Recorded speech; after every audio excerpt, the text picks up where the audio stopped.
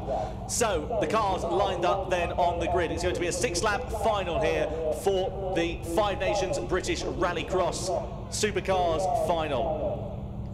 All of the action has led up until this point. So on the left-hand side of your picture is Donnelly, in the middle is Godfrey, on the outside is Ollie O'Donovan. 6 laps, the Supercar final at Linton Hill.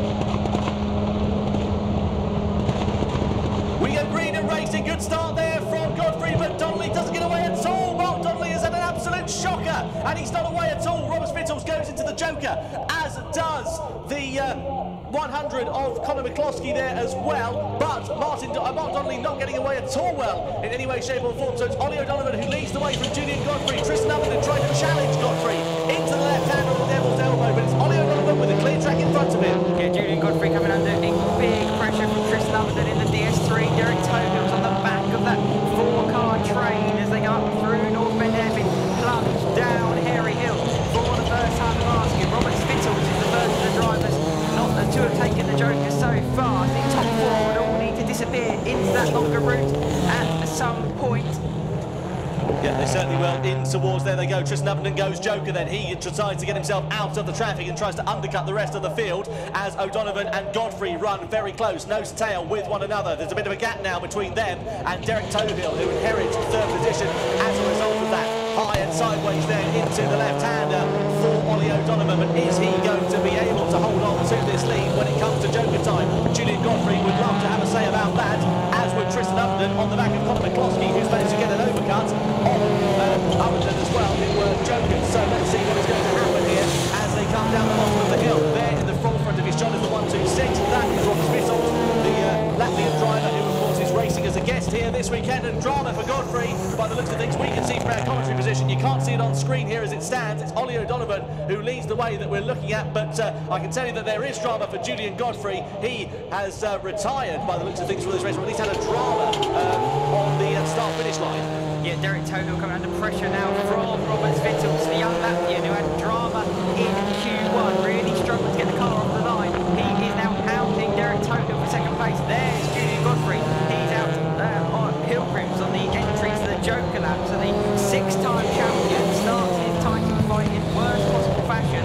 Like Mark Donnelly, he's in strife in the final as Spittles closes up on Derek Tohill as Ollie O'Donovan, the race leader, takes the Joker. Nicely done there for Ollie O'Donovan, but where is he going to emerge when he comes through? Then let's see what's going to happen, because it's going to be very close indeed. And side by side as Robert Spittles gets the overcut then and gets himself through on the number 126. So it's now Robert Spittles that leads the way as things stand here in the 126 in the Citroen C4. This is unbelievable from Robert Spittles on his Supercar debut. The Latvian teenager has the lead in the Citroen C4 up the hill. Tristan Upton and McCloskey are close, but Ollie O'Donovan is closing on the C4 through North Bend Airfield. They certainly are, and Upton was actually able to get himself ahead then of McCloskey for 3rd position then, so that could be a podium finish potentially here then for Tristan Upton on his Supercar debut. Let's see what's going to happen then as they come over the timing line to start the penultimate lap. Then it's Robert Spittles with the advantage as things stand. Ollie O'Donovan in 2nd position. We watch from the drone shot as they come out of Cheston's Drift, down the Dover slope and in towards the Devil's Elbow. A bit of bodywork being flicked up there from Ollie O'Donovan. Hopefully that's not going to cause him too much drama, but Robert Spittles in the Citroen C4. What an inspired drive this has been so far. Yeah, this is brilliant from Spittles, the Latvian Super 1600 champion, the British Super 1600 champion. Don't forget, this is a prize drive. It's just one weekend only. Get Spittles in a car full time. This is brilliant from the Latvian youngster. He is charging away and leading the 2007 champion Ollie O'Donovan as they flick through the chicane down onto the start there. Final lap of Lyndon. Spittles has got 1 mile to go in the car that Chris Hoy drove here last August. Can Spittles hold on? This is superb stuff from the Latvian. He leads the way, locking up into the Devil's Elbow, but great stuff from the 126 car. Yeah, fantastic driving there from Robert Spittles. As Dan said, a guest drive here as a result of winning that Super 1600 race. I think his washer bottle's going there. Looks like some water being sprayed off from the top of his windscreen, but that won't be too much of a distraction.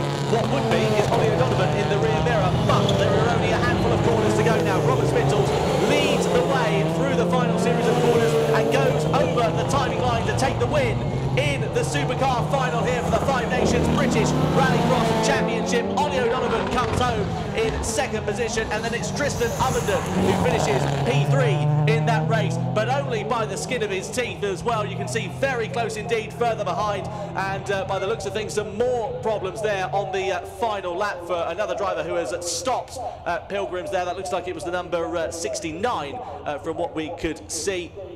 And sadly, he has not made the finish. That was Mike Seller, who has not made the checkered flag. And in fact, actually, Robert Spittles has stopped on the cooling down lap here. So one wonders if the race had been a lap longer, whether he'd have actually made the checkered flag.